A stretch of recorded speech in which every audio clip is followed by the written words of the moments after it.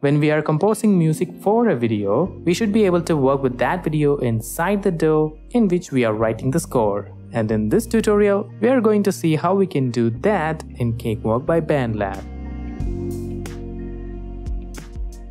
In order to compose music for a short film, I was given this video file. Now, if I were to drag this, like I would drag an audio file into Cakewalk, only the audio data of that file will be imported. And for someone who is composing music for a video, they would probably need to see it. So to do that, I'm going to bring my mouse and place it at the very bottom end of this area here, and then click and drag it down, which is going to reveal the video track strip. Now if you're seeing something else, don't worry, because there are two other track strips in the same area, and the video track strip is the last one. So this is where we are going to bring the video file. We can either go into File, then Import, and then click Video here to import the video file like this, or we can simply drag it from here into this space. Oh, and these are the video file formats that Cakewalk supports. Alright, the video file is added now, but we are not seeing it here because the video thumbnails are currently hidden. So I'm gonna move this away a little bit to reveal these two buttons, one of which is the show thumbnail button and the other one is to show the frame numbers, which you can see here.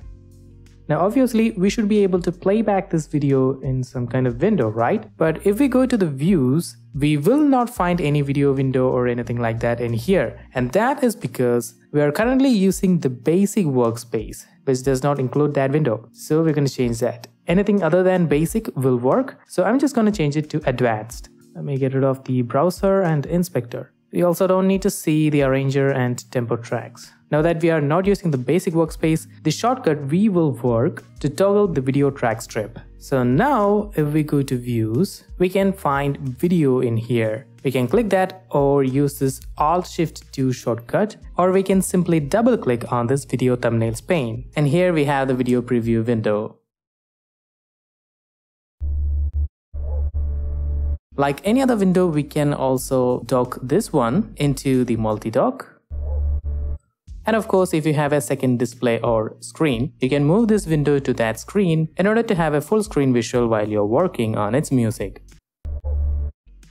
Now if we right click inside the video view, we get some options, the first of which is animate, which if we disable will not play back the video. So we'll have to keep this animate enabled. Then the next option is insert, which is the same as import. But now if we import a new video, this old one will be replaced by the new one. Only the video track will be replaced, the audio will still be there, and a new audio track will be added from the new video. And then this delete of course removes the video from this project, but it will not remove this audio track. Then we have stretch options. I usually keep it at stretch to window so that, the video stretches the way I resize it. And then we have the different time display formats, which is shown here. And yeah, we can simply click here to switch between the different time formats. Then we have the option to change the background color, which I think should change the color in the background here. For some reason, it's not changing in my system, but it's not a problem.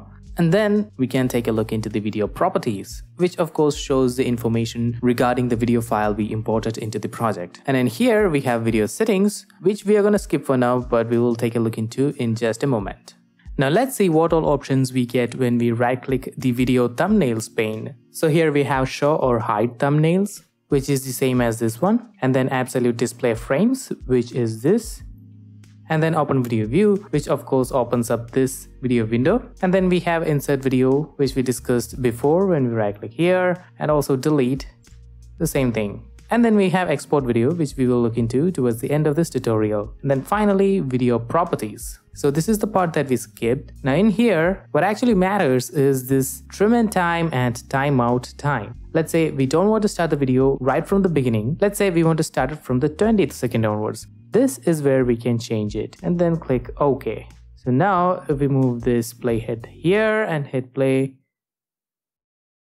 see, we are starting from the 20th second of this video. Now do note that we don't have to open the video properties window every time we want to change the timing like this. As you can see here, this is the trim in time and this is the trim out time. Let's say we only want a small portion of this video from 20 seconds to 25 seconds. We can simply change it here. 0, 25. That is the 5 seconds that we want, and if we hit enter, you can see this is the 5 seconds that we selected.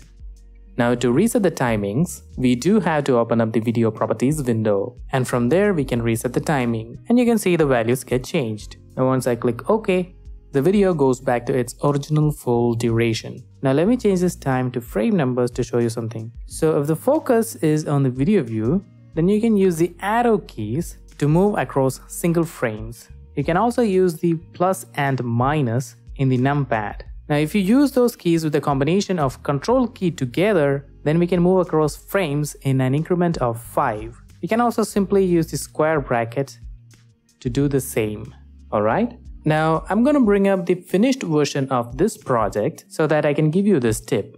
This short film needed 2 musical pieces and I wrote them in the same project because they are very similar.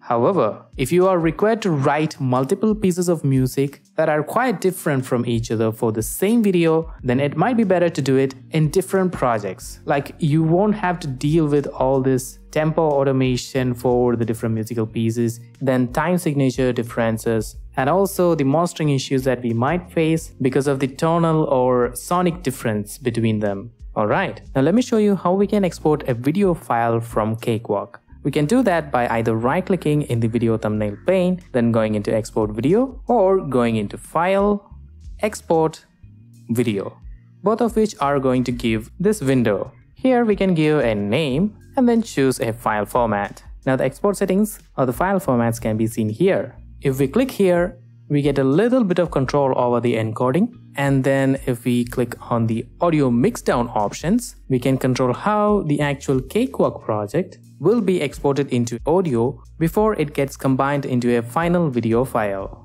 However, we don't export video files from those because they are digital audio workstations.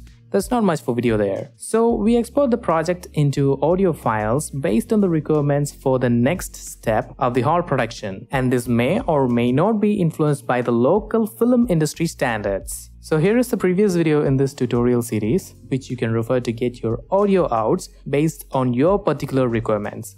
And with that, this is ADK, and I'll see you later.